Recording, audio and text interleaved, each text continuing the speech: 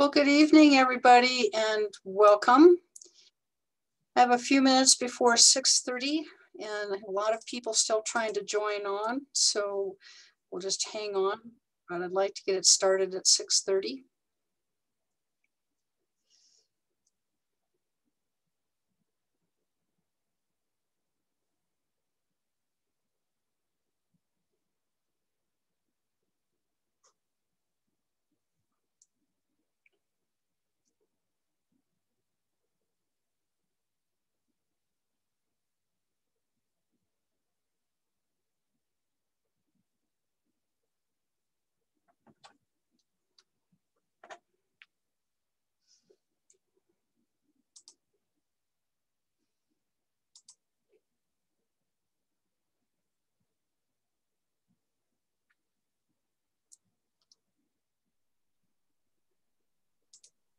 Hi, Catherine. Hi, David. Good to see you. Welcome aboard.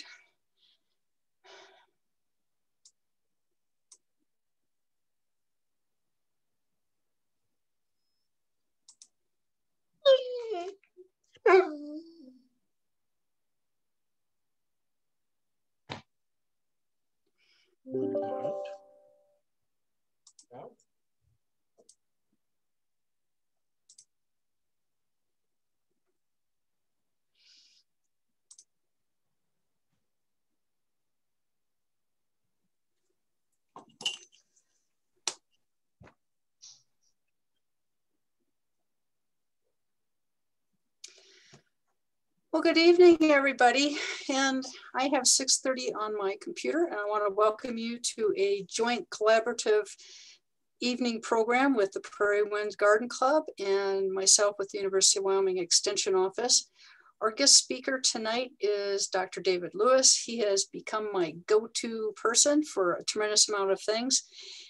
He started beekeeping back in 2014 and has embraced it wholeheartedly with a lot of enthusiasm, right down to planting pollinator habitats. And he has become quite well versed with what kind of flowers the native bees like and will go to. He has put blends together, and he buys wildflower seeds in bulk from Applewood Seed, and then at his whatever it costs him, he turns around and sells it to people who want to plant wildflower pollinator habitats. So with that to do, I'm going to turn the program over to David Lewis. Yes, good evening, everybody. This is actually, I think, the second program that Prairie Garden Club has had on planting for pollinators, because Catherine gave us a talk a little more than a year ago when we were still meeting face-to-face, and covered quite a lot of the territory for establishing a pollinator habitat. So I thought tonight I'd do something just a little bit different. And I'm going to try to make this a little more interactive than the usual Zoom talk. What I have is a challenge to you to see if you recognize some of the native and even some non-native plants that are particularly attractive to both honeybees and also to other pollinators, including bumblebees, native bees, and moths and butterflies, and even hummingbirds. And so I will be showing some pictures and seeing if you want to try and guess the plants that I'm showing. And I know some of you are going to know all of them, because I know some of the folks in the club are more knowledgeable about native plants than I am. I only got into this because I was interested in doing plantings after I started keeping honeybees. And honeybees are actually an introduced species. They are not native to North America. I guess there are some fossil honeybees from quite a long time ago in Arizona, but there have not been honeybees here in the Americas until they were brought over from Europe at the same time that the Europeans colonized the United States. So all the bees, all honeybees that we have, whether they are in our hives or feral bees that are living in the wild, are descendants of those bees that were brought over. This is a little different from our native bee and native pollinator populations, which have grown up in our ecology for thousands and tens of thousands of years. and have basically adjusted to and co-evolved with the plants. So native plants are very attractive to native pollinators, and in many cases, they're attractive to honeybees as well. Honeybees are perfectly happy with some plants that you probably would not want in your prairie meadow. They can get along fine on Canada thistle or yellow Dutch clover, which is considered an invasive in some areas, because they themselves are not native bees. So fortunately, if we plant certain kinds of plants, we can support both the introduced honeybees and the native pollinators. Let me see if I can bring my slides up here. Let's try this. And let's see, I want to share my screen. And we'll go for this one. Okay. Here we are. Okay, let's see. Can everybody see that? Catherine, is that working? Okay. Yeah, it looks. Okay, great. It looks fine, yeah. So about a year ago or a little more, Leah was asking for suggestions for possible talks. And my suggestion was that we have a session, that was when we were meeting face-to-face, called I Don't Remember Planting This. And my idea was that we could bring in plants that came up in our gardens or our yards, or at least bring in a photo of them and show them to some of the other members and see if we could figure out what they were, because I had any number of things growing in my yard and I had no idea what they were. I have about 3.5 acres kind of northwest of town, and we did have wildflowers growing there, but I would say they were socially distanced. There were about 6 feet or so between blooms. So there wasn't a whole lot of forage for my honeybees there. And I became interested in trying to come up with a seed mix that I could plant that would support my bees. And if I support some of the native pollinators, that's fine too. The other possible topics for a talk would be, I've never seen that plant before, or maybe I have seen the plant before, but I'm still not sure what it is. Now, some of you I know have already been growing many of these native plants, and maybe you've had good success with them. So I hope if that's the case, as I show these slides, you'll weigh in, you raise your hand or unmute or come into the chat box if you've had particular luck in growing these, if you've got some hints for us about how to get the seed to germinate and any sort of cultivation of plants, and you've had success in your garden, I'd love to hear from you. Theory is great, but practice is even better. And I know some of you have been growing these plants in your gardens or in your yards probably quite a bit longer than I have. So why do we, now let's see, I'm mixing myself up here. I want to go back to,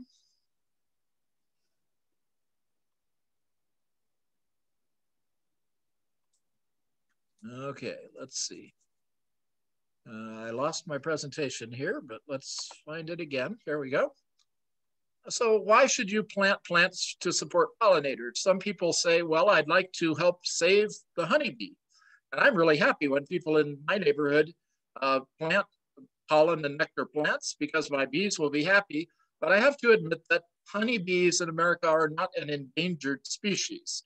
It is challenging to keep honeybees alive. There are lots of difficulties, and that includes diseases and parasites and the presence of pesticides and herbicides, and even the changing climate can all have an impact on honeybees. But there are well over 1 million colonies of honeybees that people are keeping in the US, not to count the ones that have escaped and taken up residence in the wild. And every year in the spring, folks breed more bees and they raise more queens. So although keeping honeybees is challenging, we can't really claim that the honeybees are endangered at this point. But the native pollinators in many cases are. The numbers of native insects worldwide essentially have been declining for a couple of decades. There's a little test that people proposed, which was the windshield test. And they said you could remember back when I was a boy, if you drove across the Midwest, you probably had to stop every 100 miles or so and pull into a gas station where an attendant in a white jacket would come out and pump your gas and also wash off your windshield. Because after 100 miles or so, your windshield would be covered with bugs. Well, unfortunately, nowadays, you can drive for maybe 1,400 miles across the Midwest without having to clean your windshield once. And that is an unscientific sample of the number of native insects that are in the air during the time that you're driving. More scientific polls have showed declines in the populations of insects in Europe and in America. And about 2/3 of the produce that we put on our plates depends on insects for pollination. The other third can be pollinated by wind pollination. In China, they now hire young women with paintbrushes to pollinate apple blossoms because there are not enough native pollinators to supply the pollination needs for orchards. They're working on a robot honeybee the size of about a quarter at Yale. They've managed to get it to take off and land, but they haven't trained it yet how to find flowers and spread pollen. And there are also services that now use drone aircraft, and they collect pollen in one season, store it over the winter, and then distribute it by air to make up for the lack of pollinators in their areas. Seems to me it would be less expensive and probably fundamentally better to just not allow our native pollinators to decline to the point where we have to substitute other pollination methods to keep things going. Some of the reasons that the native pollinators are declining are the use of pesticides and herbicides, but also particularly loss of habitat. There just aren't as many parts of our land that are left wild to grow native plants as we used to have. And that also means a loss of forage. And climate change is also changing the range for many of our native insects. Now, even if you're not interested in bugs, native plants often make wonderful additions to the garden. These are colorful flowers. They're very well adapted to our soil and climate, so they grow well. They're tough, they're hardy, they don't require a lot of water. So you don't have to be interested in saving insects in order to enjoy some of the plants that I'm going to be showing to you. That's a bonus. When we think about planting for pollinators, we're looking at plants that produce nectar and pollen. And in particular, the bees and native bees are fond of plants that produce very sugary nectar. They really like it to be greater than 50% sugar, but they're happy if it's upwards of about 30%. And in the pollen, we look for high protein content, but also we look for a balance of amino acids. And we look for plants that produce abundant quantities of nectar and pollen. Some plants have not only flowers, but they also produce nectar in extrafloral structures, which can also be attractive to bees and other pollinators. In many cases for the native pollinators, we're interested in native plants, and that's because they co-evolved with those insects, and the insects are well adapted to use them. They're also adapted to Wyoming soil and climate and the amount of moisture that we have. We're not only supporting insects with nectar and pollen, but in some cases, the plant itself is a host plant for caterpillars, for moths and butterflies. And in some cases, the plants provide nesting material. For example, the hollow stalks might provide nesting sites for solitary bees that look for a hollow cavity to make a solitary nest. I'm going to give you a few resources. Some of you, I think from last year, already have the guide Promoting Pollinators on Your Place, which is a terrific resource with lots of information about Wyoming plants and planting for pollinators. Catherine handed those out, but if you didn't get one, you can get it online as a download. Another one that I've been using is 100 Plants to Feed the Bees, which was put out by the Xerxes Society, which is a group that supports native pollinators. USDA has a list of plants for pollinators. Wikipedia has reprinted the North American nectar sources for honeybees, and that can also be found in some of the beekeeping manuals. And then there's your tax dollar at work. The Department of Defense, under a presidential directive, has been attempting to support pollinators on military lands. And so they hired a botanist and biologist and asked them to come up with plant lists and planting suggestions for all the areas in which the military holds lands. There are, I think, 11 or 13 in the Wyoming, Colorado area. And so they have looked at the climate, looked at the soil, and made suggestions for using native species to support pollinators. So these are very focused and it's a very handy resource for our area. Now, if you want to plant a bed of wildflowers or an acre or two of a prairie meadow in support of pollinators, probably the single most important thing you can do is to try and prepare the soil ahead of time. These plants are tough. They can survive harsh winters. They can survive droughts, but they don't do terribly well in competition with some of the aggressive introduced species, particularly grasses, which have been brought in because they spread very aggressively. And to someone planting a grass pasture, wildflowers are weeds, and they would like their pasture plants to be able to successfully compete and overcome the weeds. When we're trying to plant the weeds as wildflowers, because we want a pollinator habitat, we need to try to minimize the amount of competition that they will have with some of these rather aggressive and perhaps non-native species. So clearing the ground, not only of the vegetation that is there to begin with, but also to exhaust the seed bank that is hidden in the soil is very important.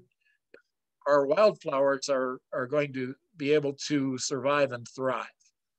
And this may take a full season before of simply soil preparation before you can plant your seed.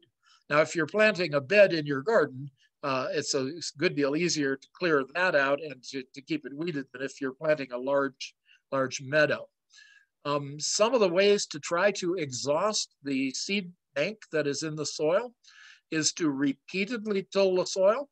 So till it under, allow the seeds that are exposed by the tilling to sprout, till it again, allow the seeds to sprout, till it again, and do that perhaps for a full growing season before planting the wildflowers in the fall.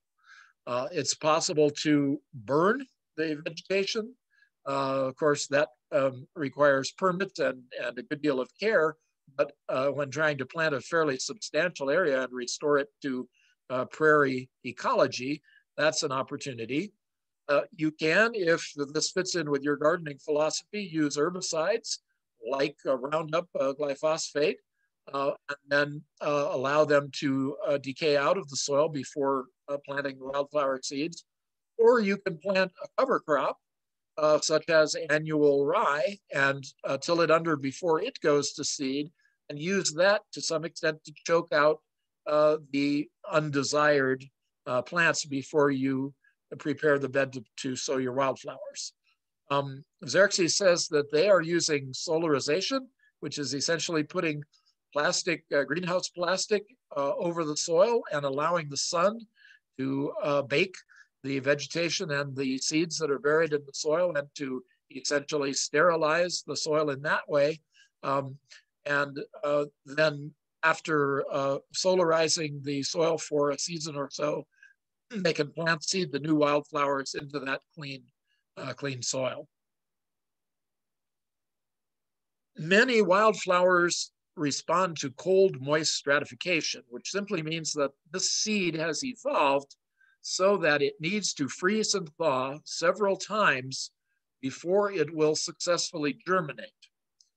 And there are several ways to achieve that. One of them is simply planting your wildflowers in the fall so that the seed will overwinter and will undergo successive freezing and thawing as a natural process. If you'd like to keep track of your seed, though, you can do that in a milk jug. I think we've had a couple of talks about overwintering or wintering seed in milk jugs, which allows for this cold moist stratification. You can also do it in the refrigerator and freezer. Simply planting the seed into a moist but not wet planting medium and shifting it from the freezer to the refrigerator every day or two for a week or two will provide that alternating freezing and thawing that will improve germination. Now, not all of the pollinator wildflowers require this, but many do. And that's why many folks will try and plant their wildflower beds in the fall and then keep an eye on them the coming spring when they're likely to get pretty good germination. Many of the desirable pollinator plants are perennials, and they may not bloom the first year. They may spend their first year sending down fairly deep root systems. Many of these plants have deep tap roots, which allows them to survive drought conditions that plants that are less deeply rooted would not be able to tolerate. So the first year, many of these seeds may be predominantly rooting and not showing so much growth on top of the soil. Well, that's actually a handy thing because it makes it possible to do some successive mowing the first year and even into the second year. Now, normally you do not want to mow your permanent prairie meadow. The plants in the fall and into the winter help to hold the snow on, and that conserves moisture. But when getting established, sometimes mowing can be a very useful way to help to keep down the non-perennial and undesirable plants and give your perennial plants a chance to root and grow. So seeding, many of these seeds enjoy close contact with the soil. So it's recommended that you compress the soil with a roller, a garden roller, or by walking across the seed bed to press the seeds into the soil. Mulching the seeds also helps to keep down the undesirable weeds and let your wildflowers get a head start. And they may require water. Eventually, they will not require extra water. Many of these plants will do fine on our rainfall. But when getting established, they may need even daily watering for 6 to 8 weeks. You can plant a nurse crop of ryegrass along with the seeds the first year, and some of the suppliers include that in their seed mixes, but you don't want that grass to go to seed. So if you have annual rye and you let it grow up, it shades the little wildflower seedlings, it chokes out some of the undesirable plants, but you do have to mow it before it seeds, or you're going to have ryegrass mixed in with your prairie for quite a while.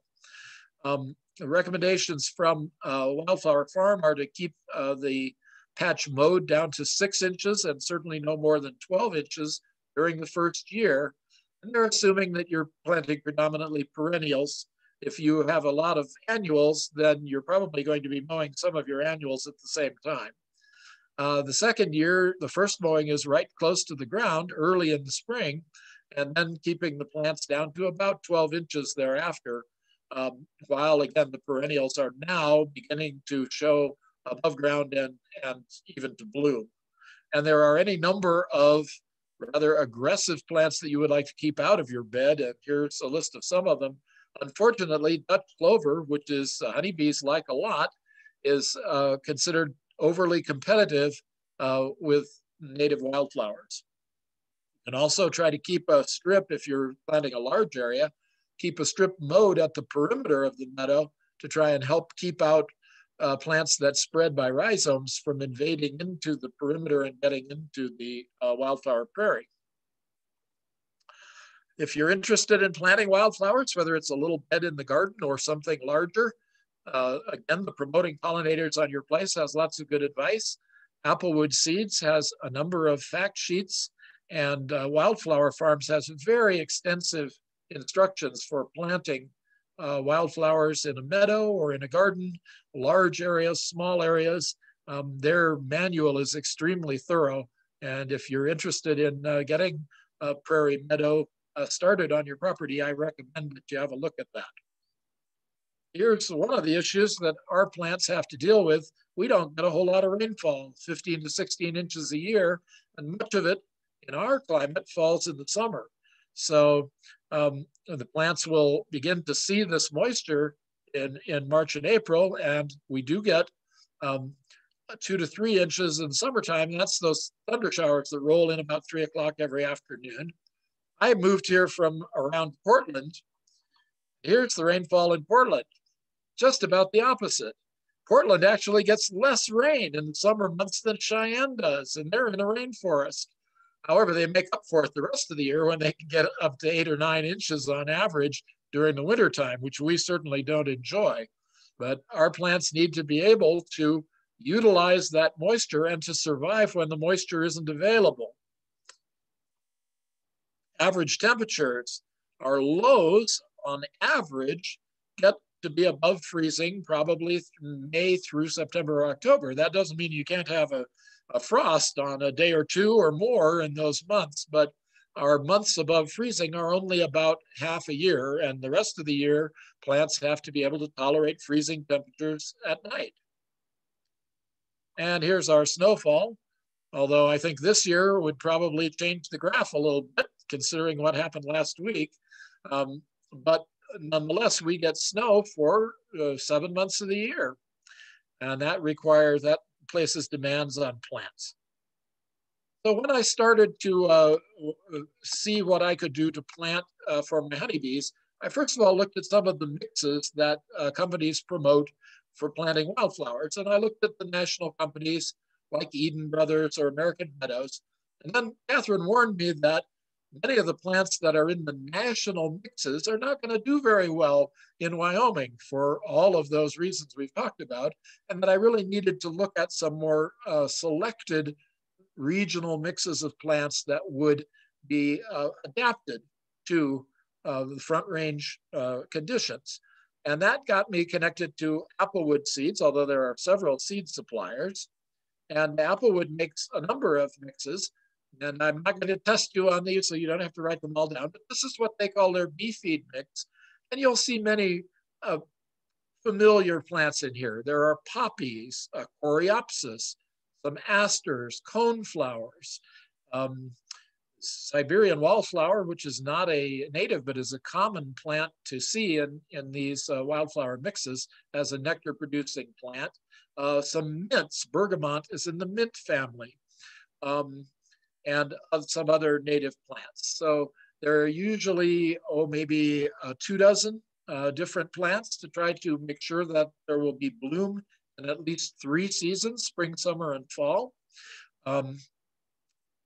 This is what they call their honeybee flower mix. It's a little bit different, but I think many of the same familiar plants are here. Poppies and asters, coreopsis, the natives like Mexican hat and blanket flower, prairie clover, some more mints, and so on, and odorous aromatic flowers like basil and mignonette. And this is their specific High Plains pollinator mix, which has a number of natives in it. And again, many of these are going to be familiar plants, the coneflowers, coreopsis, penstemons, flax. Many of these are seen simply as garden plants sold at the Master Gardener sale in May. So we came up eventually with a custom mix. And the custom mix was a compromise. I wanted to keep it fairly inexpensive. Some of the native perennial mixes are up to more than $100 a pound, which was a little spendy for me. And that meant including some of the lower cost plants and some that are not native. So I used some of their mixes, the bee feed mix, the honeybee mix, the High Plains pollinator mix, and also some natives and some near natives and some non-native plants with the goal of creating a mix that would have 3 seasons of bloom. And we've kind of tweaked this each year. This year, I bought 70 pounds and I've already distributed 26 pounds to different folks who would like to try it out. They give us a wholesale price. It's $26 a pound, and that is pure seed. You can go into the big box stores, and I looked in there and wildflower seed, a pound for $9.95. That looks terrific. Well, I read the label and it was 6% seed and 94% filler. So that was mostly peat moss at $10 a pound. The actual seed cost was up about $65 a pound for what you could pick up at the big box store. So this is a little higher than it has been in past years, but I think they're still offering us a very nice bargain for a locally adapted mix. So that's what I have to say about planting wildflowers. The rest of this is a challenge to you guys, and here's how it's going to work. I'm going to show you a picture of a plant and see if you know what that plant is. And if you do, you're welcome to type it in on the chat box or unmute and tell us what you think it is. I'll let you look at the picture and then I'll, in some cases, tell you a little something about it. So this is a perennial with a taproot that's in the Asteraceae family. These are also called compositae, and that means their flowers are composite flowers. What we call a flower is actually a number of small florets which are bunched together to create the bloom, which we see as a single flower. Now here's a hint. The serrated leaves of this plant are said to resemble the tooth of a lion, or dent de lion. And this is an important plant because it's one of the very earliest plants to bloom. Along with the spring blooming orchard trees and shrubs, this is the nectar and pollen plant that's available to pollinators early on in the spring when they are beginning to wake up from the winter and need those resources to start raising brood and making more bees and wasps and flies. You can actually get a honey made from this flower. It is bright yellow, it's very strong, and it has an aftertaste that some people don't like. It's thick and easily granulates, and granulation is considered by some people to be a negative quality in honey. They like their honey to stay liquid. It really is not that important. It's easy to ungranulate honey just by warming it gently. Because this is an early spring resource for the honeybee hives, most people will leave that honey in the hive to let the bees use it to raise their young. Therefore, finding true monofloral honey from this flower is a little difficult, but it actually is available on the internet, and you can buy honey made from these blooms. You can also use the leaves as an edible for salads. The blossoms can be used to flavor tea or to make wine, and you can even roast that big taproot and make a coffee substitute out of it. So I'm not sure why so many people are trying to exterminate this flower from their property. My dad used to walk around with a little thing that looked like a pogo stick that was full of herbicide, and he would individually spray the plants to try to get rid of them, taking a great deal of time and trouble to do that. And at the same time, he was planting daffodil bulbs, which create a nice bright yellow bloom in the spring. That doesn't make much sense to me. I think we should be supportive of this plant and not be trying to get rid of it. Our lawns don't have to look like putting greens. And it's a lovely plant, and the seeds, when the seed heads form, will keep your kids occupied for quite a long time in plucking those clocks or blow balls or fuzz balls and distributing and blowing the seed around. So I hope everybody knows what this plant is. Dandelion. I was surprised at how many different species of dandelion there are, but I hope people will not be busy exterminating this plant off their land, because it is a very helpful resource for honeybees and other bees as well. So that's the pattern that we're going to go through. And I'll give you the first challenge here. This is an annual. It's quite showy, rather spectacular. Very tall bracts that are covered with blooms in white, pink to purple. Here's a picture of one of those bracts, and you can see the blooms are opening. They're opening from below and then gradually working their way up toward the top of the inflorescence there.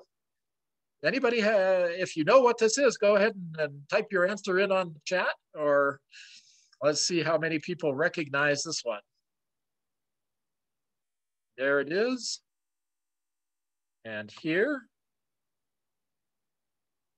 Okay, a little information about that. I'm showing you the purple varieties. There are yellow varieties, and the yellow varieties are said to be even more tolerant of drought and alkaline soils. And here's a hint, if you're into scientific nomenclature, the genus name begins with the letter C. That might help some of you. This is a significant nectar plant. It is said that in places in which there are large tracts of bloom, it will add 100 pounds of honey to a colony in just 10 days, or fill 2 to 3 medium supers, which is about 80 to 120 pounds of honey in just 3 weeks. Unfortunately, the honey is said to be, and I can't say that I've tasted monofloral honey from this one, greenish white and with an unpleasant flavor that is said to improve with age. Well, maybe people just get used to it if they've got 100 pounds of it from a large tract.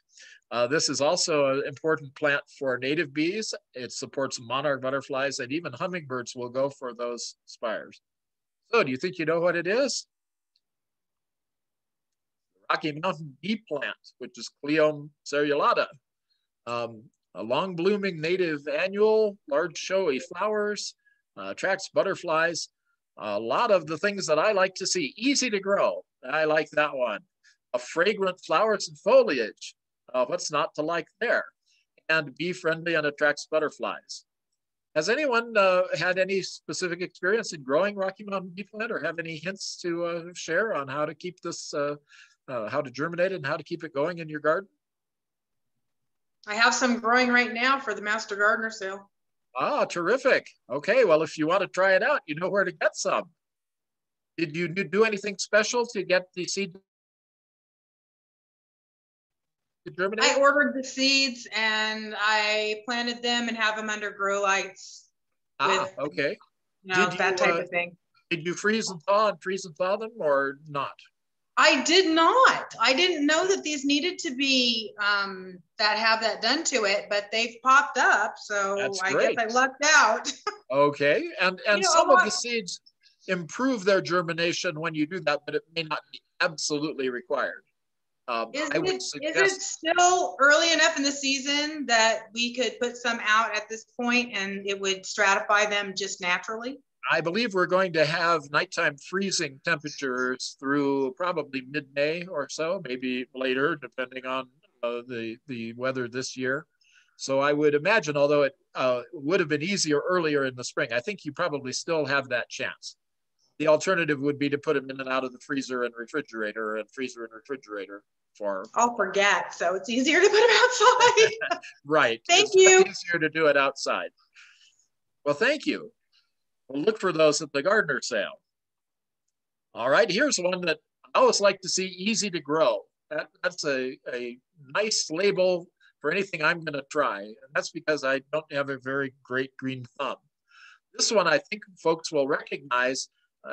Driving from Cheyenne up toward I'm trying to think of Torrington. Often in the spring, I think you see this on the hillside, and you see this yellow and reddish color on what otherwise is a green to brown hillside. And I think 2 years ago in spring, these were very, very common along that area. It's a perennial. It is drought resistant, has pretty reasonable sugar concentration, and is said to make a good quality dark honey. And it's a food source for caterpillars. There even is a moth that has evolved to have wings that look very much like these petals, and for which this serves as a food source for the caterpillars. And the seed for this one does not require stratification. And that's Gaillardia aristata. That's the blanket flower. Long-lasting perennial, attractive to butterflies. I like to see the deer and rabbit resistant because I've got deer and antelope that are coming right in the yard, and they'll come in the high tunnel if I accidentally leave the door open. I had some raised beds that I built over the winter that haven't got any dirt in them yet, and they're just sitting around, and the mule deer are standing by the raised beds just waiting to see what's going to come up in them, even though they haven't been planted yet. So deer and rabbit resistant is a good thing. I haven't ever tried this for cut flowers, but that's an interesting idea. All right, this one I think most people will know. It has a not terribly short, but relatively speaking, a short period of bloom in spring. You often see this kind of light blue, sky blue color out in the fields in the springtime. And it has a rather fern-like, delicate set of leaves. It also is, it's a nectar producer, not especially a bee plant, but often included in mixes because it's very dependable. Any guesses? All right, that one is called wild flax or Lewis flax because, as everyone knows, wild and Lewis are practically synonymous. It dependably pops up in the spring and reseeds. Heat tolerant, thrives in lean, dryish soil. That all sounds very good to me. And I've had good luck with this as a part of wildflower mixes. It has come back a couple of years running without reseeding.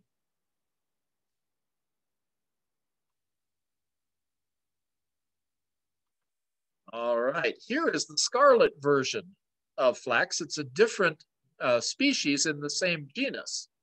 I haven't had as much luck getting this to come up as the light blue. Has anyone tried growing scarlet flax? I'd love to have both of them going in the yard, so I keep trying, but it hasn't seemed to be as robust as the Lewis flax is.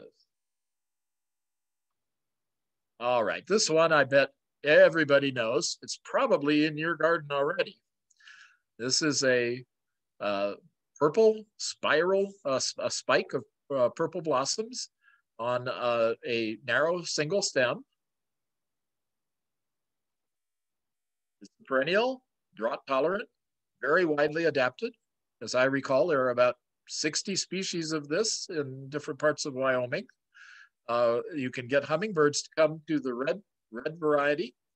It's a food source for the caterpillars, and it has a fairly high sugar content in its nectar. And I won't ask people to guess that because I think everybody knows that's penstemon. Another one happens to be Penstemon strictus, the Rocky Mountain penstemon.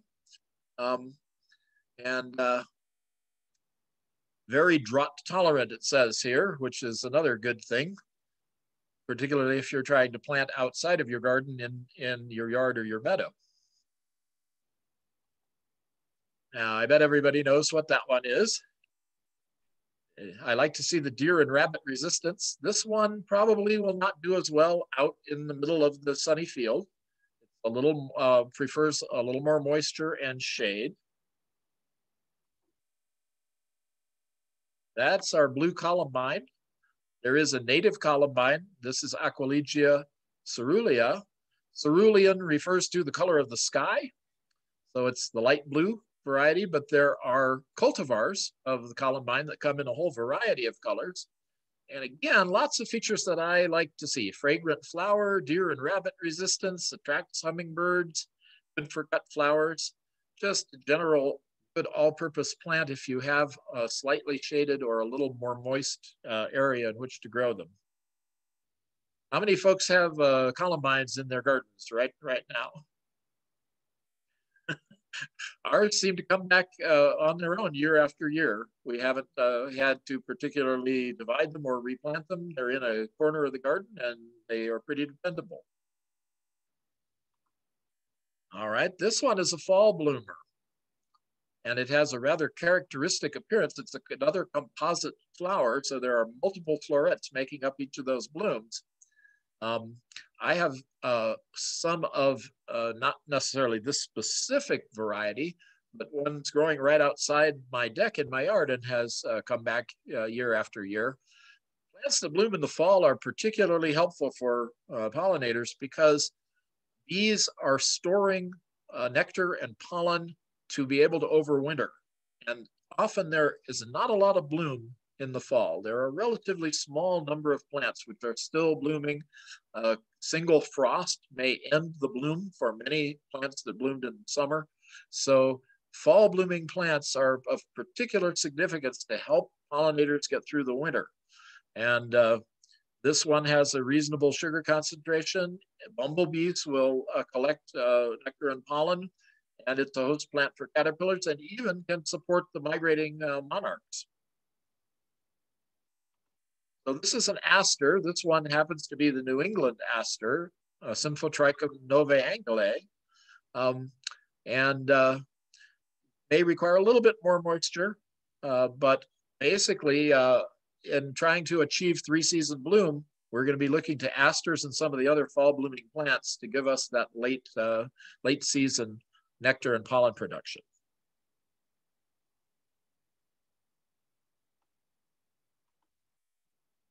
This one is a native plant that fixes nitrogen, so it improves your soil. And that's a pretty good hint as to what we're looking at here. We have these little, I think they look like busters. The flowers are cylindrical. They're borne on a single stalk. This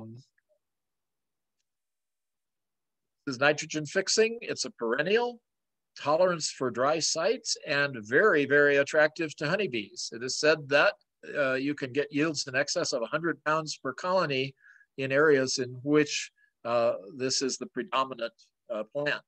And it supports a whole variety of native pollinators as well. Xerxes Society says this one is a must-have in pollinator conservation efforts in those places where it is native and appropriate to the site, which includes for us a whole lot of Wyoming, Nebraska, Colorado. So the nitrogen fixing tells you that this is in the family of clover. This is not the same genus as the Dutch clovers or the red clover, which are actually considered to be aggressive and invasive, and many native prairie mixes will avoid using those. But the white prairie clover and its cousin, the purple clover, Dahlea candida. Candida refers to the white color. There's also a yeast that can cause thrush in your throat, which leaves a little white appearance to the lining of the throat, and that's candida as well. So Dahlea is the genus, and this is the native clover, and it fixes nitrogen in the soil, which is assists other plants to grow as well. So this is one that you definitely would want to include in wildflower planting mixes. I think most everybody probably recognizes this plant, and many, many folks are going to have this or one of the cultivars of this growing in the garden. It's a perennial. It blooms during the summer. Particularly, it is attractive to a whole variety of pollinators. And that's the purple coneflower echinacea. People grow it because of the medicinal quality of its roots. I'm told that the purple coneflower of all the coneflowers is the one that least requires the moist stratification. This one is a little easier to grow than some of its cousins in the coneflower family, and therefore it's a little more common. I believe that there is a cultivar the Plant Select came up with. That's the Cheyenne Spirit, which is selected for color and dependable bloom. That is in the Echinacea family as well. That one I think most everybody's going to know. We've certainly got some of this growing around on our place. The bright yellow flower with the dark center. Widely adapted. Actually not a great nectar producer, but it is attractive to butterflies and does not require pre-treatment, so fairly easy to grow from seed. You'll see it in a fair number of seed mixes. It's you could probably put together an album of songs written about flowers, like The Yellow Rose of Texas or Edelweiss from The Sound of Music, but there's actually a popular song about this flower. It was written by Laura Nyro, and it'll give it away, but it says, lazy flower, my, you've grown so tall, I have lost and loved him, you have seen it all, and goes on to address the flower growing on the hillside, courted and cradled by heaven and hillside, sun-fried, black-eyed Sue. And that is what this is. This is the black-eyed Susan, it's Rudbeckia hirta. And it's, again, a tough plant that can survive in drought and adds a good deal of color to the meadow. All right, we've already seen one variety of this plant. This is the fall bloomer with that rather characteristic flower. The one that we looked at was the New England, that was Symphotrichum. This is the prairie aster. It's still in the aster family, but it's a different genus. This is Macaranthera tanicetifolia, also called the Dakota daisy. Grows when well-drained soil, blooms from summer into fall, and attracts pollinators, full sun or partial shade, and can tolerate dryness. I like to have some asters in the mix, again, for that important fall bloom. I think everybody knows this one. The popular name is a reference to the fact that somebody thought it looked like a sombrero, the bloom with that central, droopy bracts around the central portion of the bloom. And that's Mexican hat, also called prairie coneflower, and that's Ratibida columnifera. Many of the same qualities that, there we are. Low maintenance. I haven't used it for cut flowers, but I don't see why you couldn't. Resistant to deer, attractive to butterflies. Here's a plant that needs a little more moisture than is typical in a sunny meadow in Wyoming. And there's the bloom itself. But it is often included in these mixes as a color spot. That's the blue cornflower, Centuria cyanus. If you're a painter, you know that cyan is one of the shades of blue, blue pigment. But this may need a little bit more moisture or a slightly shady corner as opposed to being planted out in the meadow itself. All right, drought-resistant perennial. You recognize the shape of the flower. We've already seen one of these. This one is a little more cold hardy than the purple coneflower that we looked at earlier. The seed does require stratification and it is a little slower to germinate, but it is also has the same pollinator attractive qualities. This one is the pale purple coneflower, Echinacea pallida. I remember when we had a speaker from one of the native wildflower nurseries mentioned that he thought for Wyoming, the pale purple coneflower was probably a little better adapted than the more common purple coneflower.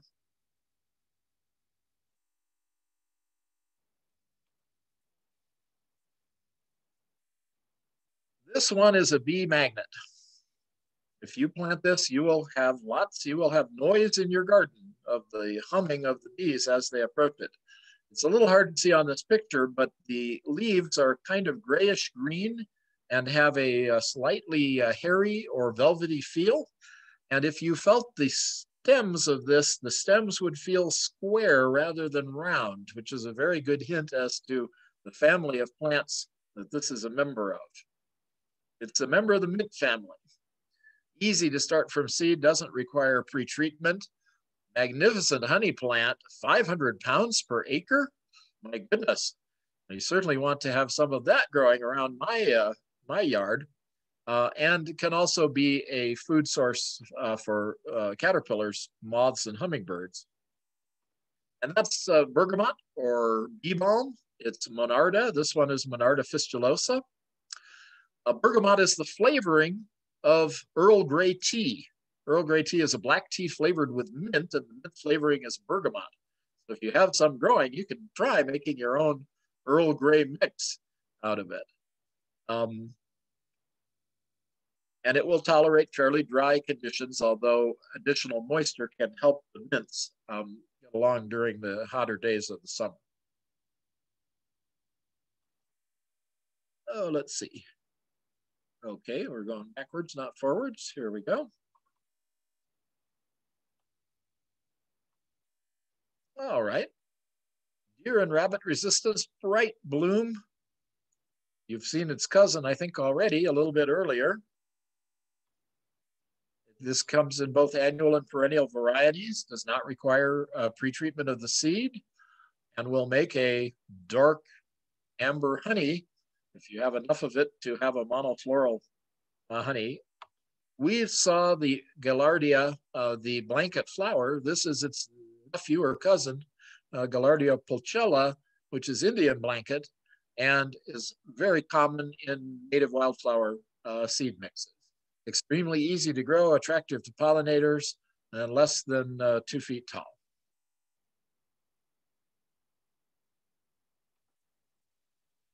I'm particularly fond of this plant, although I guess it's not, this one is not a native to Wyoming.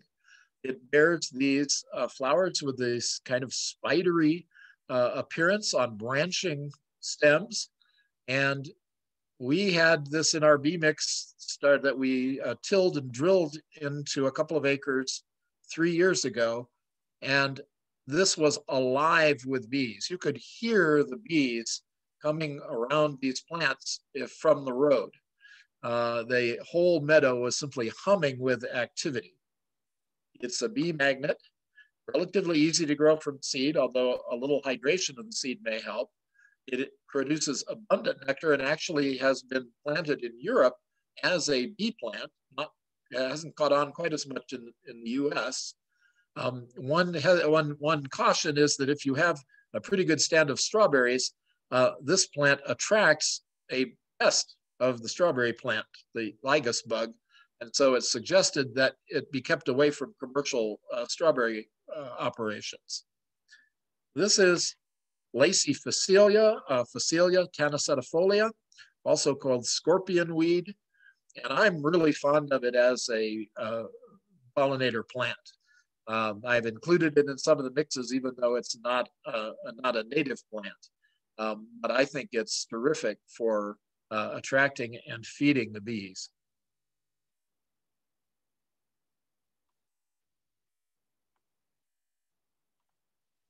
All right, you're pretty sure you know what this one is by now. It's just one of the other varieties of these fall blooming plants with the daisy-like composite flower.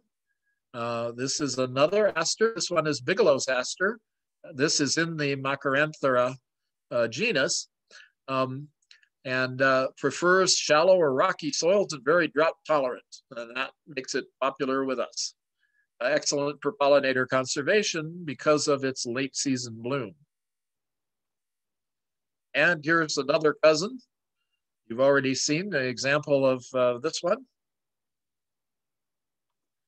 Drought resistant, requires cold moist stratification, but once established, will stick around for quite a while. It even attracts monarchs, pollen source for honeybees. This is another echinacea.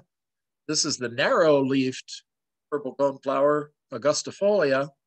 And I think, again, these varieties that are not the purple coneflower do require a little more attention to get them to germinate.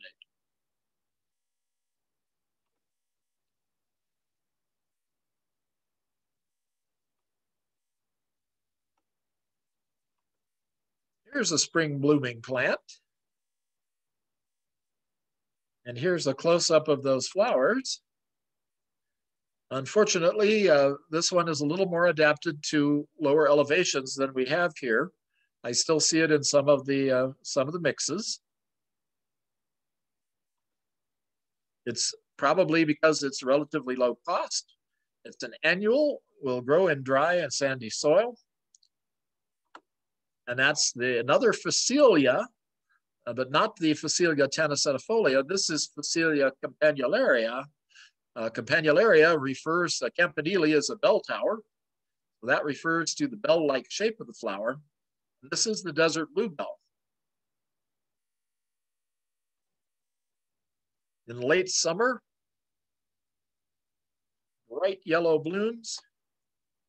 It's a perennial, but not terribly long-lasting season to season, and doesn't produce a lot of nectar, so it is actually a little more attractive to butterflies than bees.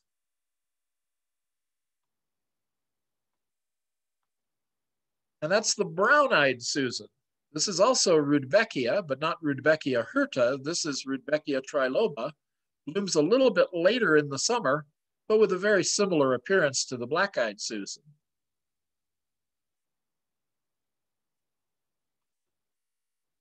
This one is in the mint family.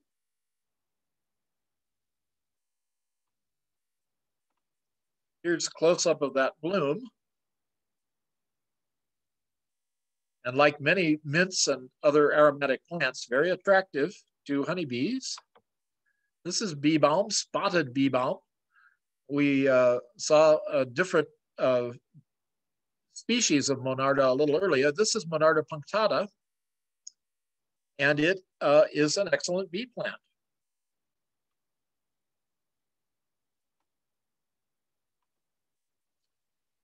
Blooming in spring and summer. And again, this one will be familiar to many folks who may have it growing in their garden.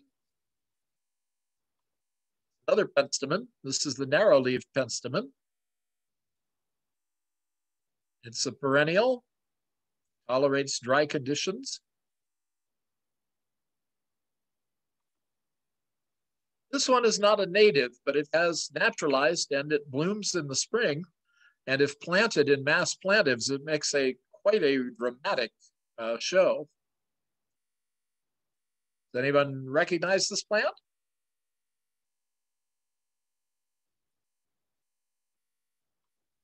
Corn puppy in the genus Papaver, Papaver roeus. Native to Europe, but boy, when planted in these massive drifts, if it blooms in the spring, it is really quite spectacular. Says that state highway departments throughout the nation are planting red corn poppy along the roadsides. Okay, I think everybody can probably guess that we're working in at least the family of the asters. That particular one is Nemophila, known as baby blue eyes. It's a low-growing plant, so used somewhat as a ground cover, and has a relatively early bloom in spring, which again is desirable because that's when we want to have plenty of resources available to the hive. Here's a long blooming plant. You've seen this same plant in a different color a little bit earlier. It's a nitrogen fixing plant. Perennial. Very good nectar production. This is the purple version of the prairie clover, Dahlia. We saw Dahlia candida a little earlier. This is Dahlia purpura. It was mentioned that the white prairie clover is really an essential component of prairie ecology, and the same could be said for this species of prairie clover as well. Shall we take a little break? I got a few more slides on a different slide set, but does anyone have questions about the plants that we've seen so far?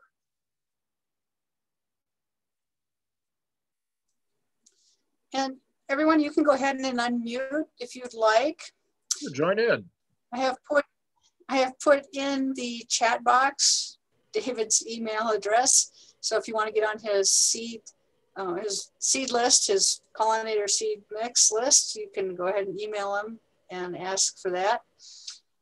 Program is being recorded and it will be archived probably sometime next week. And it'll be archived. I'll put it in at least two places. One, it'll be on the University of Wyoming Laramie County Extension's website. And then I'll also pass it off to Laramie County Master Gardeners to post it on their website. And Leah, I'm not sure if you've got a website or not, but I'll certainly pass it on to you so you can post it on whatever media you use. So this program tonight will be available to everybody who's here and wants to go back to it.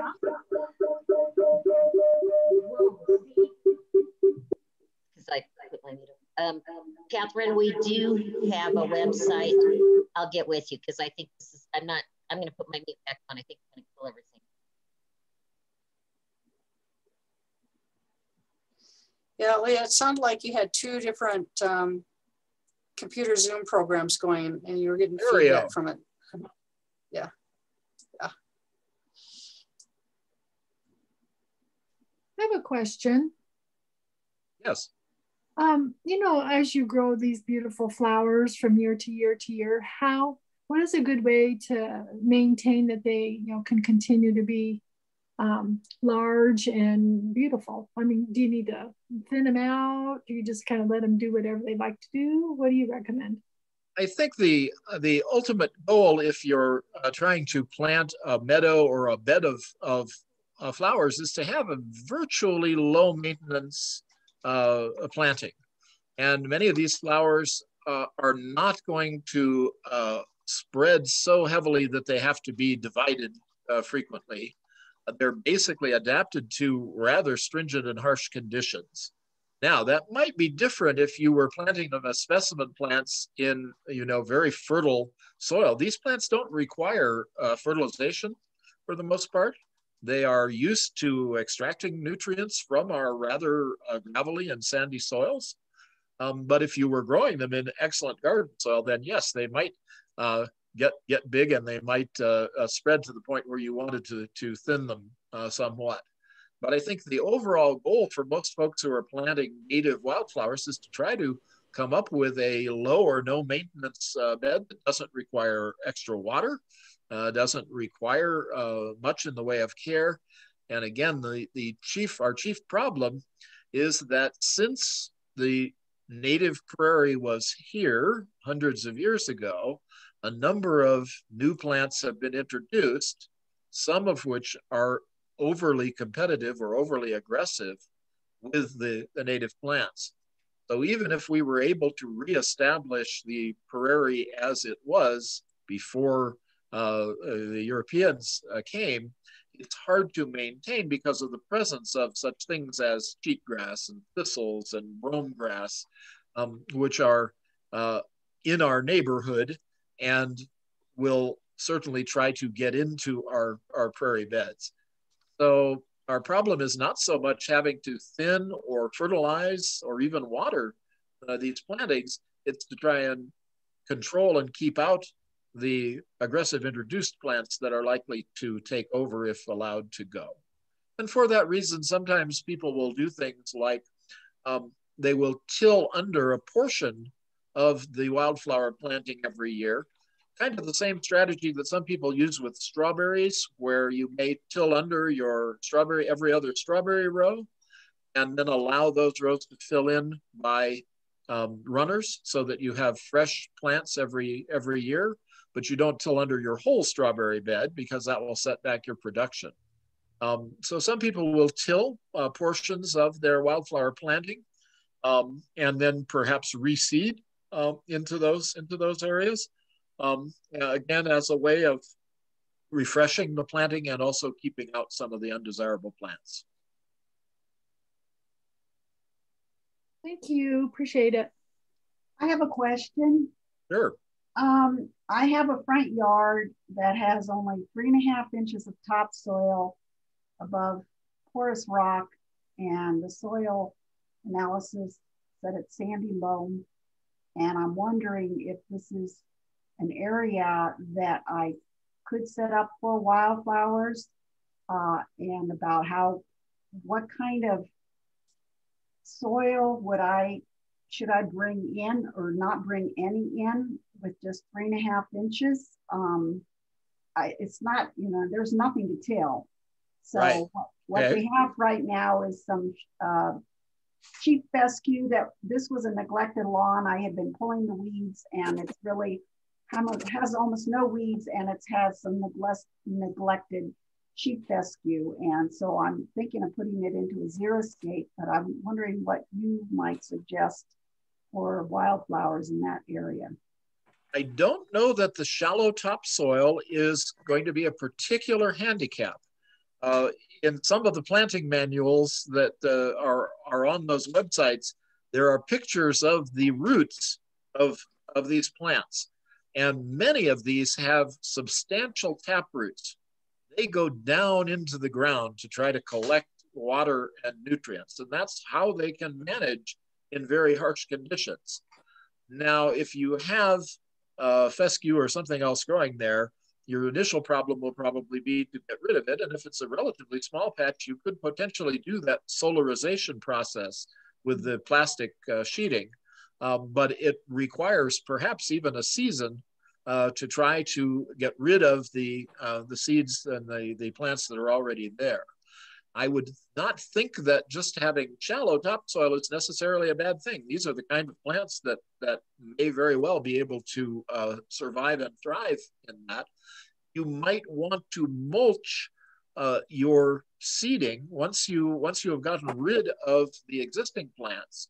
You might want to apply a thin layer of mulch at the time that you seed, and that will add slightly to the topsoil that you have. The mulch will. But once these plants get established, I would think that they might do very well. They tolerate sandy and gravelly soils. There are some that need a little more moisture than others, and I've tried to mention that as we go. But it sounds to me like that might be, these plants might be very well adapted to what you have in the yard without you having to import several inches of topsoil, as you might if you were trying to plant a more traditional garden of specimen plants. So as far as a mulch go, could you use a wood mulch? You want to avoid mulches that might have weed seeds in them. And that pretty much rules out straw and hay unless you can get something like salt marsh hay that doesn't carry seeds along. The problem with bark might be how coarse your mulch is. The little wildflower seedlings initially are fairly delicate. So you probably wouldn't want to have a large, chunky mulch. Catherine, you've mulched some wildflower plantings. What did you use? Well, I've used, I try to use something that's fairly fine so that the seedling can push up through it. So I've used straw to do that with. And of course, you know, I have an advantage in that I raise livestock. And so I use straw as a bedding, and so I have a lot of clean straw, so I will use that as my mulch. That works out really well. Sometimes I'll get oat seeds or wheat seeds that germinate and grow, and I just don't worry about those. That's just not a big problem. But if you can get straw, that's kind of one of my favorite things, or grass clippings, that works out well. Leaves that you've kind of crunched up a little bit, those work out well. Pine needles are amazing. Skip the myth that they make the soil more acidic. You know, in Wyoming, we want our soil a little more acidic. So that's just myth. And so that's kind of what I use for mulching. And then David, some questions here for you. Does Liathrus or lupin grow well here? And are those worthwhile for pollinators? How about false indigo? I'm not familiar with false indigo, but as far as Liathrus and lupin, stay tuned. I haven't quite finished the pictures yet. I have a couple of examples of those coming up. Yeah, so I think, great. So on the false indigo, it is a pollen, your bigger ones that can get in there and open up that little flower. It's very cool. Certain plants have very deep trumpet-like blooms, and honeybees, for the most part, have rather short tongues. So there are some flowers that are available to native pollinators and bumblebees that are not as attractive to honeybees, simply because the honeybees can't quite reach the nectar. Although they have been known to do a hole in the bottom of the neck of the trumpet in order to get at the nectar, even though they can't reach it from outside the flower. Well, if everyone's okay with that, we'll go ahead and look at a few more plants here. Hopefully your eyes haven't glazed over quite yet. And since they were asking about this one, here's a plant that has a very dramatic bloom in the summer. The interesting thing about these is that they start blooming at the top of this cylindrical inflorescence, and then gradually the blooms work their way down from the top, which means that they maintain their bloom over a long period of time. And this is quite a dramatic plant for a border or in the garden as well as in the meadow. Very attractive to monarch butterflies, particularly one of the species of this, Liguli stylus. Unfortunately, these also attract rabbits, deer, and these grow from a corm. Their root is a corm, which is attractive to voles, which are digging in the soil. So unfortunately, these are not deer and rabbit resistant. They're actually attractive to deer and rabbit, but they will tolerate poor soils. They are drought tolerant, but they actually do better with a little more moisture. And like many of these seeds, they require that cold, moist stratification to germinate.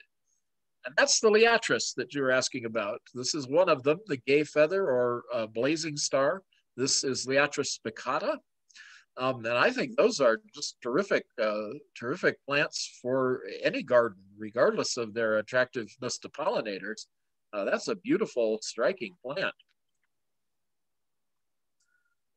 This one, I think everybody's going to know. It has kind of gray-green, velvety foliage, and these pink blooms. And then later on in the summer, it will produce seed. The seeds, to my eye, look a lot like dandelion seeds, and they are born in profusion. If you have a whole field of this plant growing nearby, there are certain times of year when it looks like it has been snowing in the summer. There will be drifts of white around the field, which are actually these prolific production of seeds that are airborne and will form drifts on the ground. Very striking. This is summer bloom for monarchs. Many people are interested in planting these now. They are also attractive to other pollinators with a fairly good sugar concentration in the nectar. Reportedly make a pale honey with a delicate, mild flavor, which sounds very nice. And they improve the honey yields of honeybee colonies nearby. These need to have the cold, moist stratification, but once established, they do spread by rhizomes as well as by seed, which helps them to establish themselves in an area. An American poet was inspired by the prodigious production of seeds by these plants. This is the common milkweed, or Asclepias. This is Asclepias syriaca. There are concentrated efforts being made now to plant milkweeds, try to encourage people to plant milkweeds in order to support the migrating monarch butterfly populations. The natural occurrence of milkweeds has been in great decline, again, partially because of cultivation of property, the lack of natural wildscapes, but also because of the use of herbicides like Roundup, have really reduced the number of milkweeds compared to their population some 40 to 50 years ago. And so there is a real effort being made to encourage folks to plant milkweeds and support the migrating monarchs.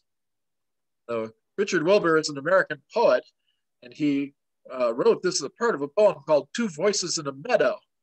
And he said, a milkweed says, anonymous as cherubs over the crib of God, white seeds are floating out of my burst pod.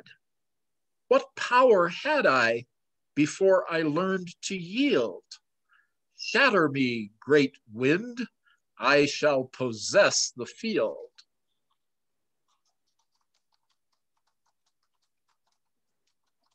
Now, I like this flower regardless of whether it's good for pollinators or not. It's a very cheerful, bright bloom. It's a member of the sunflower family.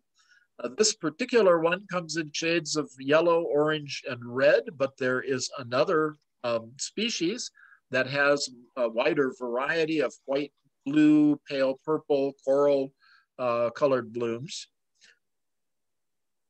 So I include this in our mixes. I guess that there actually is a native bloom. This is a cultivar. This one is called Bright Lights. This is sulfur cosmos, Cosmos sulphureus. The pastel colored are from a different species, which is Cosmos bipinnatus. And there are a whole number of now hybrids of Cosmos selected for different colors. These flowers don't last long individually, but the plants keep producing blooms. They have a lovely kind of light ferny foliage, and they just produce a bright spot wherever they are in the landscape, whether that's in the meadow or in a container or in the garden. I'm very fond of cosmos. You've seen a variety of this before.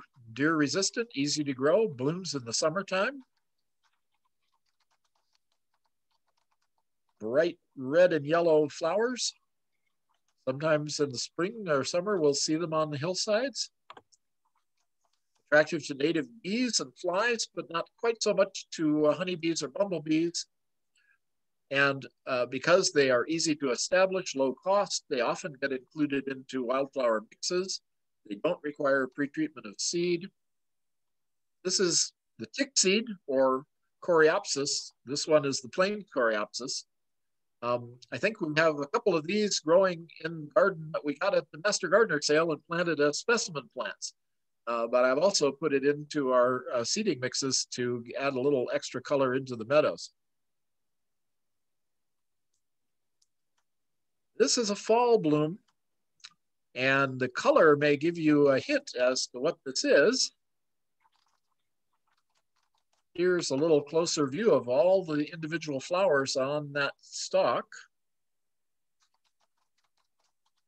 Late season pollinator plant, reports monarch butterfly migration, reported gains of 50 to 80 pounds of honey, makes a thick, pungent, dark honey. I have to say that there is a prejudice against darker honeys. The popular honeys tend to be very light colored, very clear, not cloudy, have a very light flavor. I think that's too bad because many of the more interesting honeys are heavier, darker, more pungent. And those kind of had a bad reputation in terms of the judging of honey in honey contests. But I think they're actually much more interesting as comestibles than the typical sort of very light clover honey would be the typical light honey. It is complaint that honey that is quick to granulate will harden, and that's considered to be a negative quality. But it really isn't that important whether your honey granulates or not. It's very easy to restore its liquid quality. And it would be a shame if some of these interesting dark honeys kind of became too unpopular simply because they're not the standard product. This plant also spreads by rhizomes.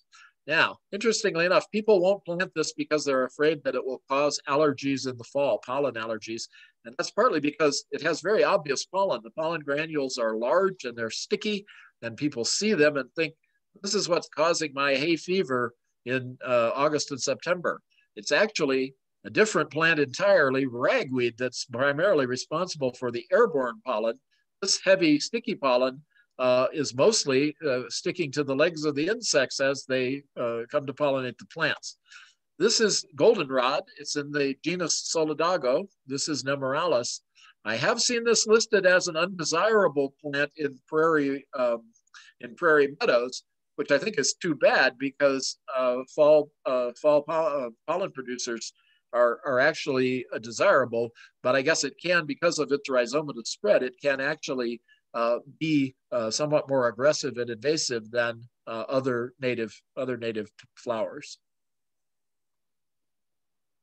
Now here's a very nice one.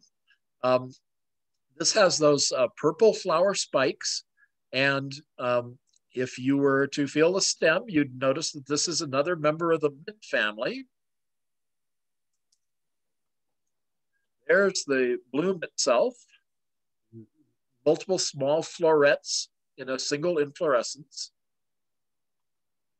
Extremely attractive. Actually, in tests, honeybees would go to this plant before they would go to white clover, and white clover is considered sort of a standard plant for the attraction of bees. High concentration of sugar in the nectar, was planted in the Midwest in massive plantings in the late 1800s. And it was claimed that a single acre of this would support 100 colonies of honeybees. That might be an exaggeration, but nonetheless, this is a terrific bee plant that makes a light minty flavored honey. This particular seed has to have light to germinate, so we don't want to bury it in the soil. Just press it in to the surface, and the seed does respond to cold, moist stratification. This plant is not drought tolerant, as many of the mints are not. They may require some extra water support in our drier seasons, or planting in part shade. And this is the giant hyssop. It's Agastache urticafolia, also called horse mint. And these members of the mint family are just terrific pollinator plants. It's, I guess, 3 to 4 feet tall, so it stands out in the meadow.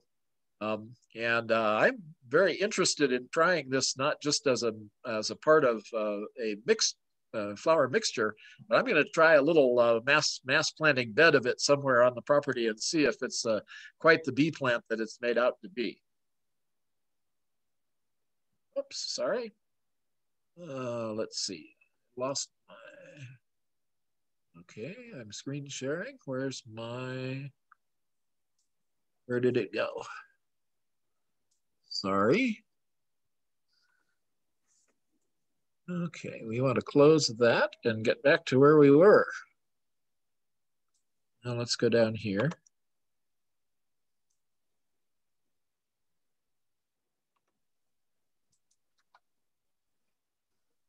There we are. Sorry about that. All right, I think everybody's seen this one blooming around.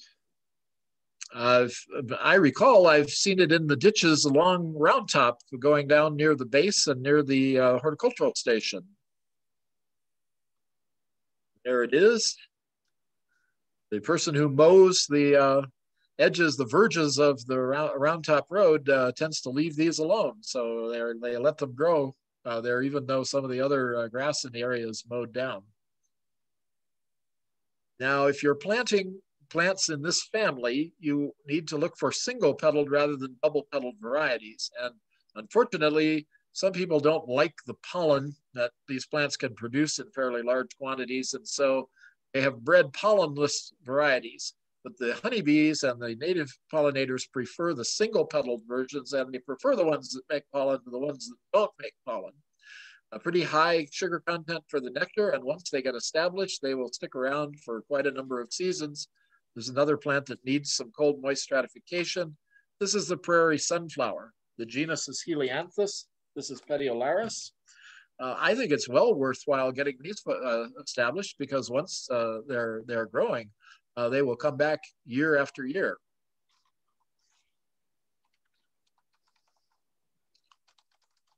This is not a native plant, but I think it's a very good addition to some of our planting mixes. It's the cousin of a plant that we already looked at. This, oh, I'm sorry, it's not. This is the Siberian wallflower. It's a European import.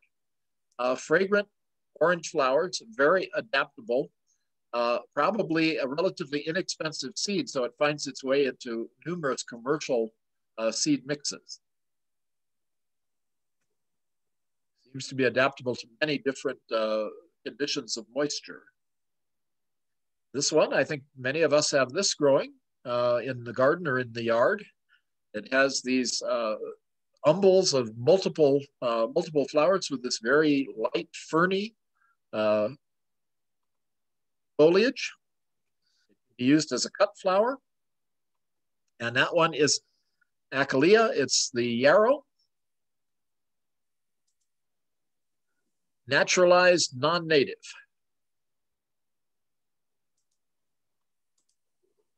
And someone was asking about this one. Late spring, these very dramatic bracts of flowers, upright, come in shades of white, blue, purple, even pink. It produces high quality pollen, but not a tremendous nectar producer. It is a host plant for many butterfly caterpillars. I've heard the concern that this may be poisonous to livestock, but I don't know how many of these plants your horse or cow would need to eat before they would suffer any ill effects.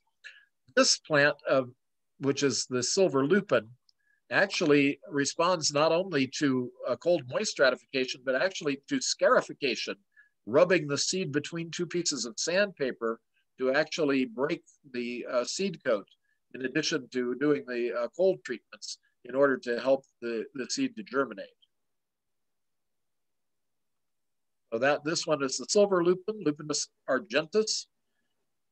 There are a number of other lupin varieties. One of them that you may be familiar with is the Texas bluebonnet, which is a different variety of the same genus, Lupinus. Now, this is the plant that we've already seen one cousin of, and the fact that it's covered with butterflies in this picture is a little bit of a hint as to the popular name. It's an orange blossom. Here's a close-up of it. Other narrow leaves. This is another Asclepias. This is butterfly weed. Distinctive bright orange plant. It is in the milkweed family. We already saw the common milkweed. That was also in the genus Asclepias. So this is a milkweed, but a little bit different in its growth pattern, and looks a little different with these multiple bright orange flowers. It has many of the same qualities of the milkweed in terms of the attraction of the pollinators and monarch butterflies. Here's a bright yellow flower from spring and summer. And I think that we've also got a specimen plant of this in the garden, not merely in the wildflower mix. This is another tickweed, tickseed. This is the lance-leaved Coreopsis, Coreopsis lanceolata. I think we've had pretty good luck with our couple of tickseed specimens that we got at the Master Gardeners and put into a perennial bed. And they have survived a couple of winters. We'll have to see how they're doing this spring when the snow melts. Okay, here's a showy plant for toward the end of summer. A little bit closer up. I think you can guess what family that's in. That's the Maximilian sunflower. That's one of the native sunflowers. You can also grow the cultivars. There are a whole variety of large flowered sunflowers like Autumn Beauty. I'm trying to think of some of the other cultivars, which come in a whole variety of yellow, russet, brown, even kind of purplish hues on the large flowers. Maximilian sunflower makes a lot of small yellow flowers, and that makes it very attractive to the pollinating insects. Here's another of those spiky purple plants. You've already seen one variety of this. It is in the mint family. We saw the giant hyssop. This is the lavender hyssop, just another species in that same genus. With many of the same qualities, it's an abundant nectar producer, very attractive mint for both honeybees and native bees as well. This is a pollen supplier in fall. And I think we also have seen one variety of this. This is another goldenrod. We were looking at the gray goldenrod. This is the showy goldenrod, bright yellow blooms. Again, this is not the plant that causes hay fever in the fall, but it does make quite a bit of pollen. And that's one of the reasons why we like to have it in the mix for fall resources in the fall for the honeybees. And let's see, this is a perennial, all spikes of purple bloom.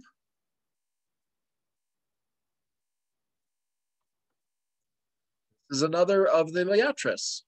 We saw the gay feather. This is the prairie blazing star.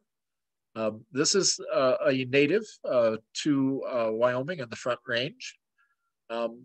As they mentioned, it grows very nicely with some of the other native plants that we've already been been looking at here.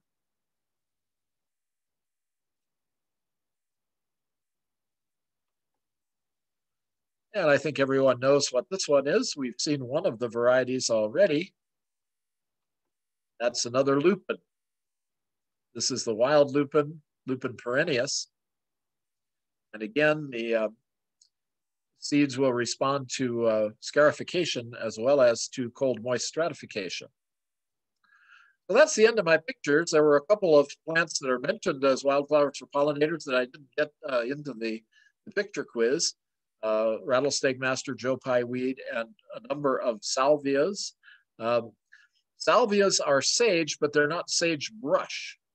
Sagebrush is Artemisia, and salvia is the genus of the sage plants. Silver sage, a whole variety of, and some of these are cultivars and some are quite showy, and people grow them in floral borders without any thought that they're supporting pollinators, but they are good pollinator plants as well. Trees and shrubs we haven't mentioned, but shrubs and trees can produce massive quantities of nectar and pollen. And here are some of the trees that are particularly appropriate for plantings for pollinators. And they include the tree fruits like apples and plums and pears. We get a lot of bee activity on our spirea in the late summer and fall. I know folks who have had very good luck having bees around willows. Willows make a high quality pollen. And they have very productive hives if you're lucky enough to live along a creek or a watershed where the willows are in bloom.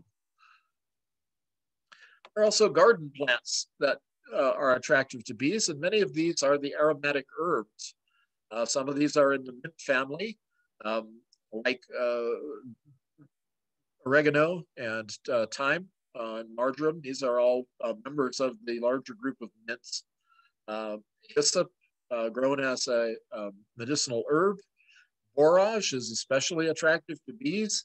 It supplies some lipids, which are pollens.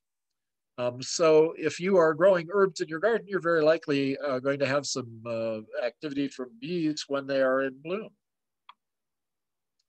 There are also pasture plants for pollinators.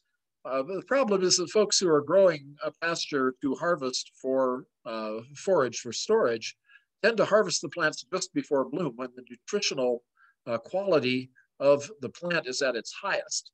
If the plants put their energy into blooming, actually their nutritional value declines slightly.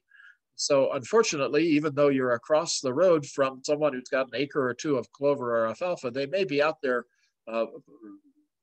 harvesting it before it comes fully into bloom and before your bees or native pollinators have a chance to take advantage of it. But if these plants are allowed to go to bloom, if they're being grown, for example, as cover crops to be tilled under, they can be very supportive for honeybee populations. And hopefully your front yard might look a little like that. So that's the end of what I have. Any questions at this point? If you have any questions, go ahead and unmute and ask David or put them in the chat box and I can ask for you. I do have kind of a comment that came in and it was, do you worry about your straw having pesticides, herbicides that might kill the flowers? That seems to be a common concern, so I avoid using it. So your straw is going to come from grain crops like wheat and oats. There are no herbicides listed for either one of those, and they just aren't sprayed.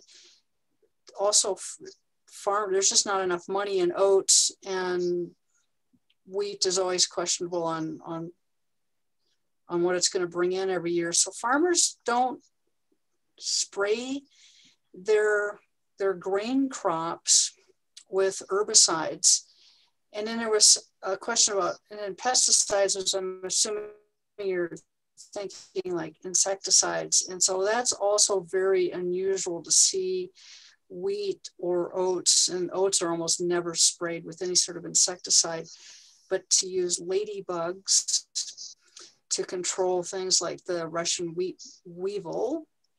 So very rare do you ever see any of those grain crops sprayed with any sort of pesticide. So I don't ever really worry a lot about that. But I did put in the chat box to get a hold of S&T Organics in Hereford, Colorado. And again, I listed it all in the chat box.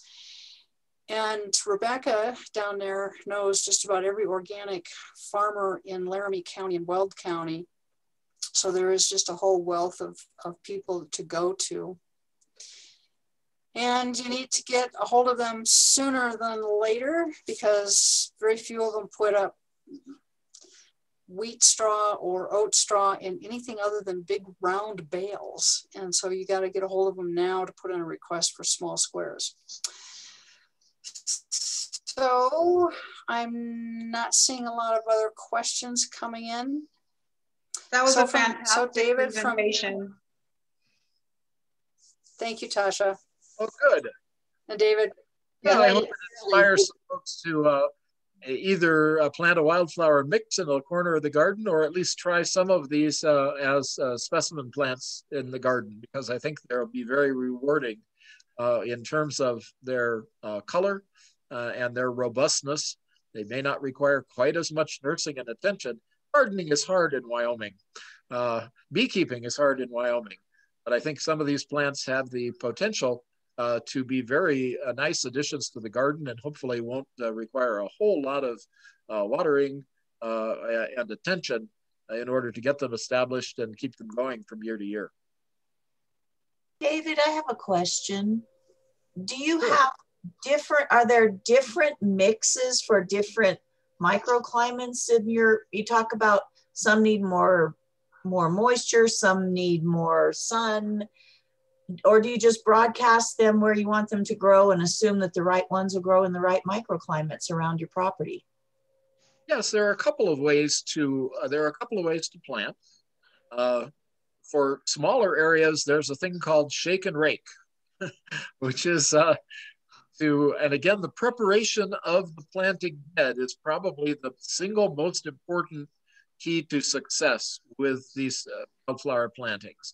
If you simply rototill under turf and weeds without exhausting the weed seed bank that's in the soil, when you plant your wildflowers, they may look like they're doing pretty well the first year or so, but in the second year, you're going to start seeing these introduced species taking over, and maybe by the third year, you're going to have a patch of, now, many people consider wildflowers to be weeds. One definition of weed is a plant growing where you don't want it to. So if you're planting wildflowers, they're not weeds. And it's the other plants that are the weeds that are getting into your bed. But you can in small areas, you can rake the surface, shake the seeds onto the soil and rake the surface a little bit, and then perhaps mulch in order to get good soil contact on the seeds. And yes, what is going to grow will grow. The mixes are, I think, quite a mixed bag. Clearly some of the national seed companies have put together a mix of common wildflowers that will have some chance of surviving in most of the areas in the country. Others have more regionally adapted mixes. And then you can get down to rather specific selected mixes. For example, like the Applewoods High Plains pollinator mix has been obviously pretty carefully selected to provide mostly native, mostly perennial species that are likely to survive in a dry environment at high elevation. Now, you could purchase a wildflower mix from one of the national companies and try it, and some of what is in it will grow, but it's very possible that quite a bit of that is not likely to take in our situation. The other way, if you're doing a larger area, is to actually till the soil. And again, you may have to till repeatedly over one growing season to really exhaust the existing seed bank, and then to drill the seed. And there are some instructions for how to do that on a couple of the websites that I've given you. It is perfectly possible to drill the seed just as you would drill seed for a commercial crop. And that gets the seed into the soil. And hopefully you could potentially do that in the fall, let the seed undergo stratification over the winter, and hopefully come spring, you would start to see some of the plants. And again, you might use a nurse crop of an annual ryegrass as long as you don't let it go to seed. Okay, thank you.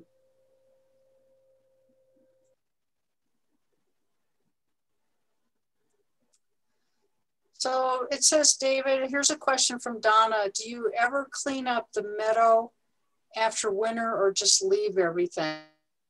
Well, in general, once your meadow is established, you probably are not going to need to mow it very much. But for the first year or two or even 3, you may need to do some mowing in order to reduce the competition with your wildflowers.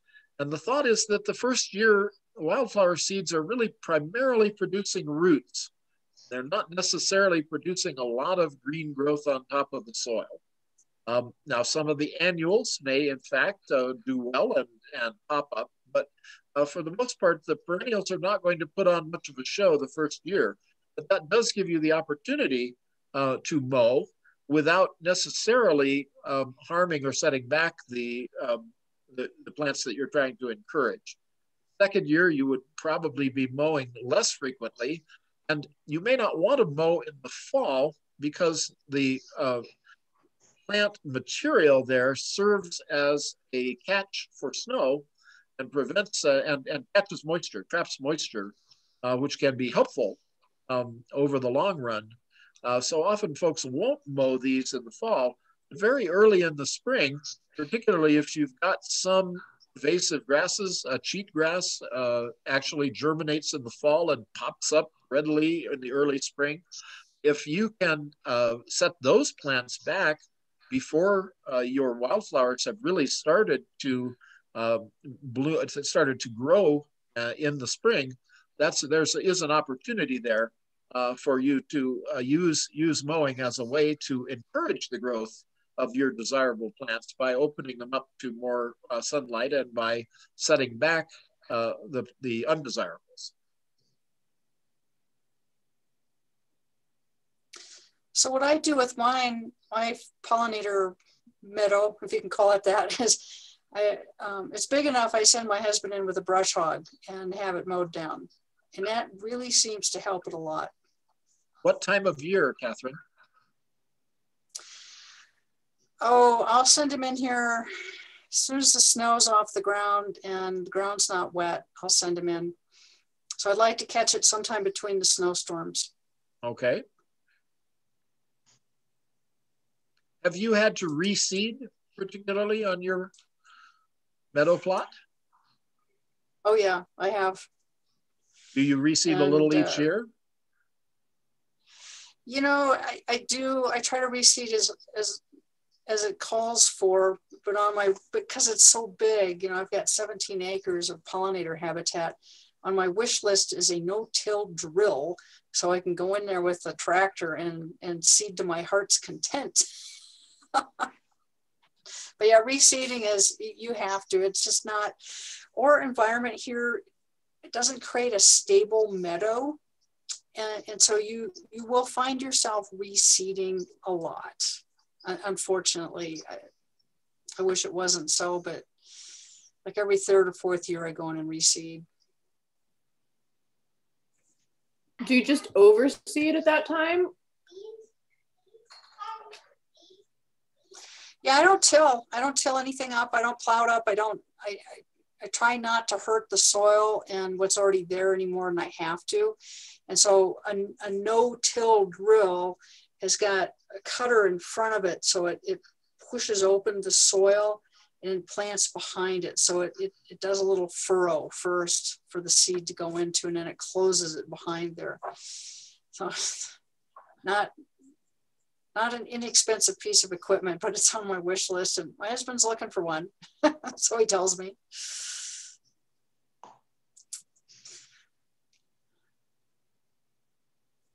Any other questions? Any other thoughts, comments? I will, I'll send this to this program tonight. It's been recorded, and I will send it to my secretary, Joan, who will then do closed catching and do some editing and kind of tighten it up a little bit. And then I'll forward the recording to Leah, and she'll put it on your website. Again, it'll go on Laramie County Master Gardener website and Laramie County Extension website, so that it's available to anyone and everyone who wants to view it. I also just sent to Leah a brochure on growing a wildflower garden and the seeding process that takes place. So if you look on your website, you should be able to find that brochure. And then I also put into the chat box David's email address. So if you want to buy pollinator seed mix from him, it'll be available. And again, he just does an amazing job at putting the mix together. And Applewood Seed Company has been around for a long time, what, 40 years or more. And so they're very reputable. They take a lot of care in what they sell. And so the mixes are going to be very appropriate for our area. And any other thoughts or questions? You can either unmute or just put it in chat, whatever works.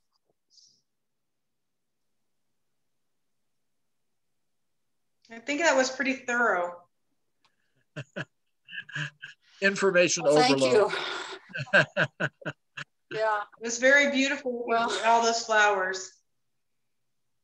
I hope that we'll be able to find some of these at the Master Gardener plant sale or elsewhere around, maybe at the nurseries in Northern Colorado. If you prefer to start from a plant rather than try to start from seed.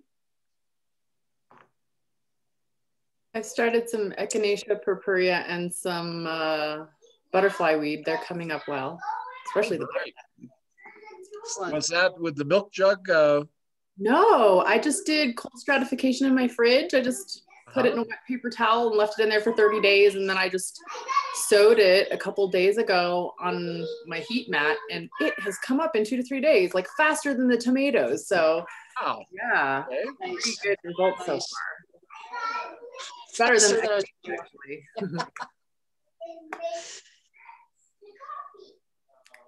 Hey. Good to see you guys.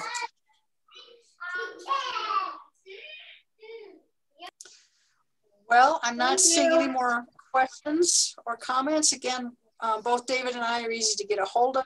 Leah knows how to get a hold of us. So we're more than happy to help you with any of these aspects of a wildflower meadow or planting for your bees. So with that, David, again, thank you very much. As always, you're a very engaging and fun speaker to have. And thanks so very much. with that, thank you. Good night. Right, good night, everybody.